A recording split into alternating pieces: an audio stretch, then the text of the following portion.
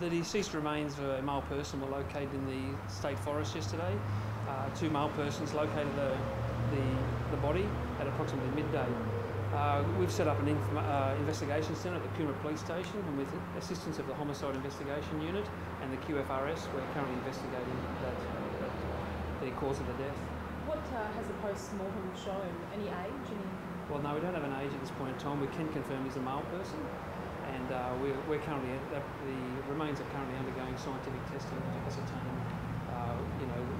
those details. We can elaborate that we do believe we are exploring the possibilities that the fire and the remains are linked. However, we don't. Further scientific testing will bring us to that conclusion. Was there any early indication that this person's met with foul play or sort of injuries? We're investigating that, and we really can't confirm or deny that at the moment. We are currently still examining the scene, and our scientific section is still there, so we really can't say definite one way or the other. However, it is looking suspicious. Have you found anything?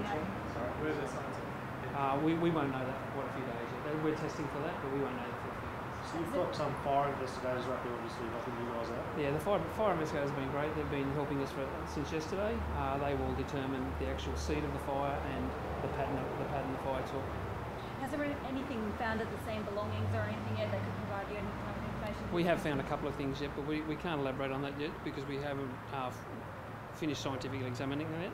So they're still at the scene and they're still in situ. So once we get them out, and we'll hope to release them to help us identify the male person. Just how badly decomposed was the body, do you think, before the fire went through?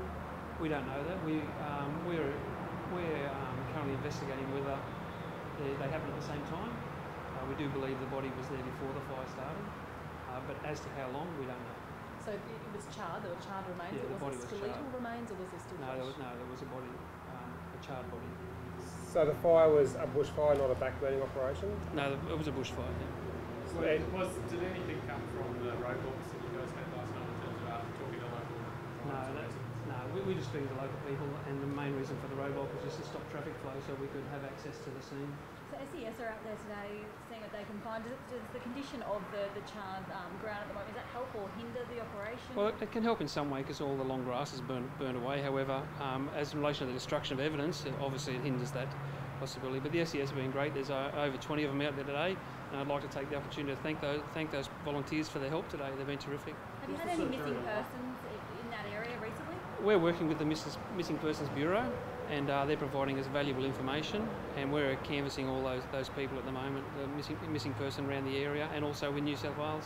What's the bush up there like? Is it a difficult search? Is it a wide search? No, it's not too bad actually. Like I said, it's all burned out, so it's quite easy to search. However, the destruction of evidence, obviously from the fire, is a bit of an issue. Is there anything that the police need from the public at the moment? Well, we're just appealing to the public, like we said yesterday. We believe that the incident occurred around the 6th or 7th of October, and we're appealing for anyone in the Mount Nimble area, the Mount Nimble Road area at Austinville. If they saw anything suspicious or saw any people in that area, if they could give us a call, contact Crime Stoppers or their local police station. We'd also like to thank the people that have already called up. We've had quite a few calls over the last 24 hours, and some of that information has been quite valuable.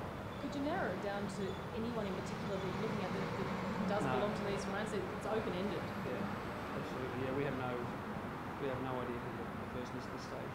It's pretty tough for a police investigation, isn't it, when you don't know who the person is? Yeah, it is. Yeah, that's obviously our first port of call, is to try and identify who the person is, and then ascertain why they, ended up where they ended up.